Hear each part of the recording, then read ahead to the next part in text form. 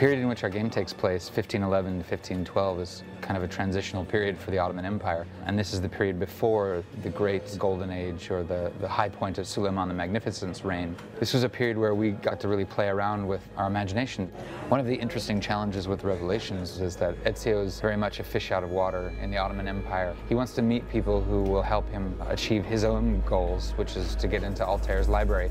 But apart from that, he wants to kind of stay out of the mix. So Ezio in Revelations is following the steps of Altair, is going back where Altair was raised. So there is a connection we can make between Altair and the last Ezio. He has to blend into the new setting. So during his journey, I think he tried to live the life of Altair. Ezio in Revelation is more like an old wolf, he's more focused, he's darker, he's wiser, he's more a killing machine like Altair was. In Revelations, Altair does return for a number of playable sequences, and we think that fans will be satisfied with the conclusion of his story. But this is definitely an Ezio game, and this is Ezio's story. So we are in Venice, California, recording Roger Craig Smith, our beloved Ezio. It is very good. Peter?